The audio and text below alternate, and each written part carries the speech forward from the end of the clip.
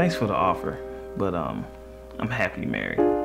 I'm sorry. No, you know what? Just stop right there. No. I mean, you're saying you're sorry? Because it's, just being polite. And thankful? Thankful for what? So I can't be polite? No. Okay. Let's try again. Let's start over. Start over fresh. Let's do this again. Okay. So, hey, how you doing? I see you have a ring on your finger there. Yeah. Does that mean like you're married? That's not realistic. What do you mean it's not realistic? No, it's not.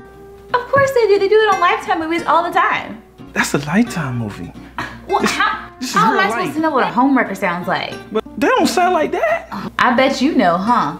But, oh. Look, you gotta learn how to reject these women. I know how to reject women. Do you want to go on this business trip or not? Is that a trick question? No. Yeah, I want to go. Oh, so you want to leave me here with all the kids? You want to leave me here with Zai, Cam, Eli, and Izzy? Really? You want to leave me with the 4 kids? Babe, you freaking me out, all right? Let's just start from the top. No. Because it ain't like that. Fine. Start from the top. All right, let's do it. Let's do it. Let's go.